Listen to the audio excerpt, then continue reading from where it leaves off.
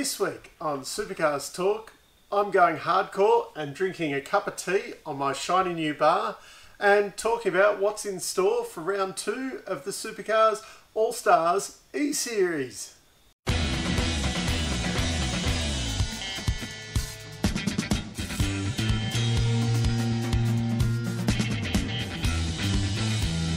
So with the COVID-19 lockdown, I've had a bit of time to do another little project that I planned to do over Christmas when I did the rest of the set, I suppose you'd call it, put in a bar. And because it's a school night, I'm going to christen it with a lovely cup of tea. Delicious. Maybe when have a bit more time, we might get into something a bit harder and have some friends around and actually use the bar for the intention that it's, supposed to be used for. So anyway, we're here to talk about supercars, not about this bar. So round 2 of the E-Series is going to be on tomorrow night. That's Wednesday.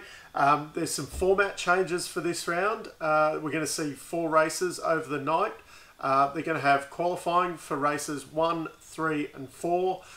Race 2 will be a reverse grid of the finishing order of race 1, if that makes sense. The first 2 races are going to be at Silverstone, the second 2 races at Barcelona. If you're familiar with the Formula 1 calendar, the races at Silverstone are going to be around the current Grand Prix track. Unfortunately, yes, it is that butchered mess.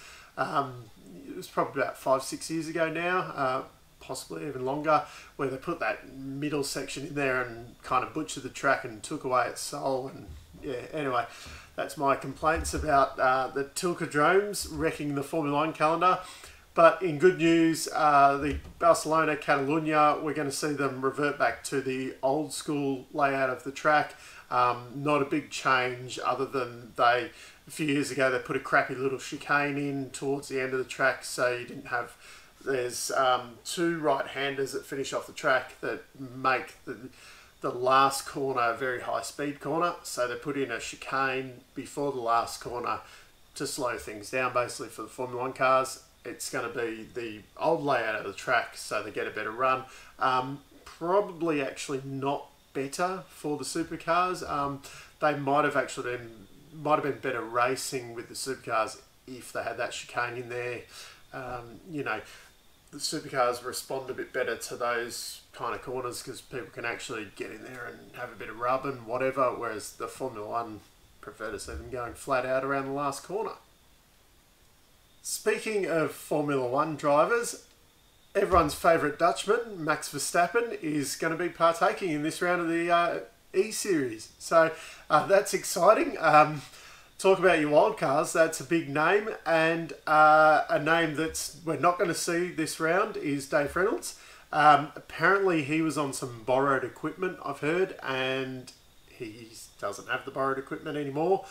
So Will Brown's going to take his seat. Will Brown, if you don't know, young bloke who's in the Super 2 series, will be Dave Reynolds' co-driver in the endurance races if they ever happen this year. So he's definitely someone who's well qualified for it, and definitely someone who's better versed at this iRacing thing than what Dave Reynolds is. So probably a good addition. Could probably run up the front with Anton De Pasquale. And speaking of Anton De Pasquale, I can't even pronounce it how he was doing it, but did anyone else have a problem with how Matt White was pronouncing De Pasquale? It was like it was a totally different name.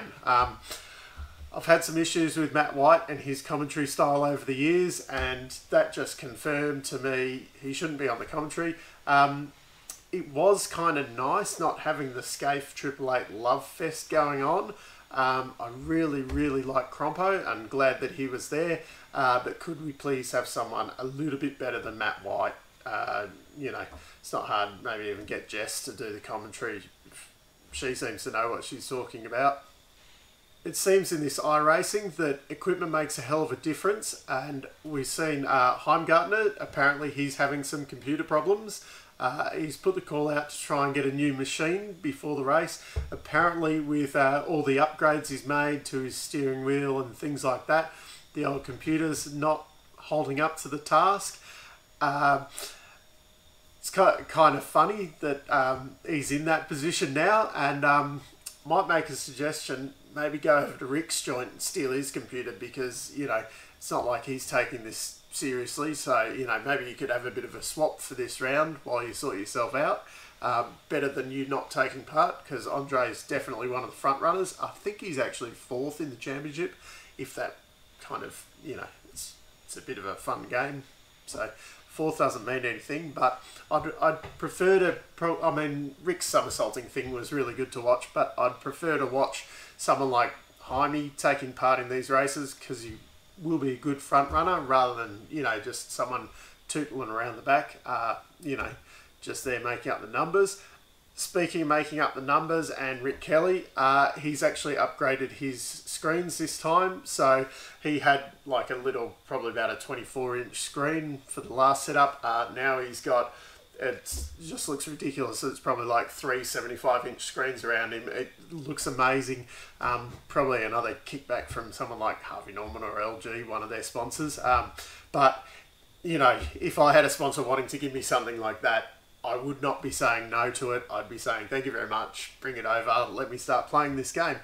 So if anyone wants to sponsor me with, you know, driving wheel and a computer and iRacing and whatever, feel free to drop it off. I'll send you my address where you can give it to me. One little thing that we didn't really cover in the review from last round was the penalty that Di Pasquale got. Apparently, Beardo wanted to give him a 5-second penalty, but with it built into the iRacing software, they couldn't, so they gave him a penalty, and it just gave him a 30-second penalty within the software.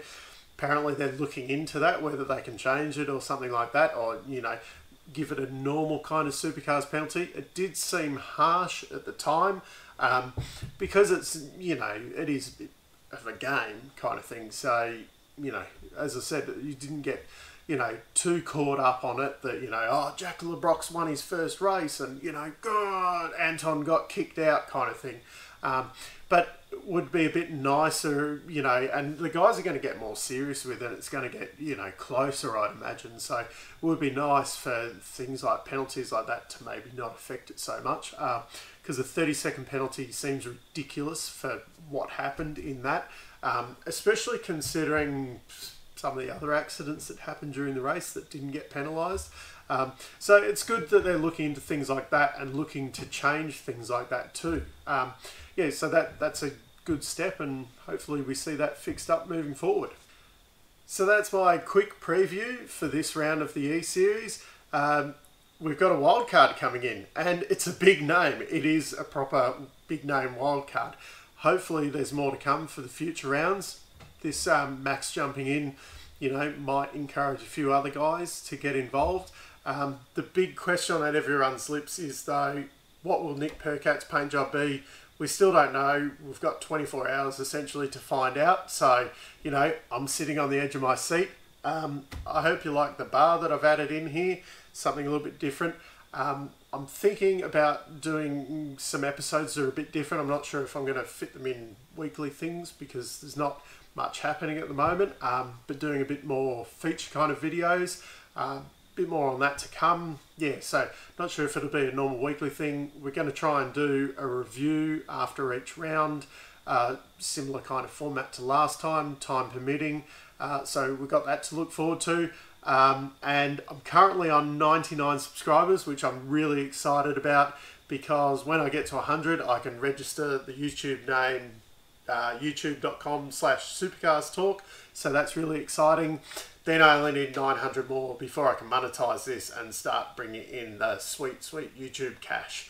Apparently 1,000 subscribers doesn't, or 1,000 views doesn't get you much money, but it means that instead of using just recycled bits of wood around here for things like this, I can actually invest in sets, get some proper lighting and things like that, and not, you know, trying to do everything on the cheap.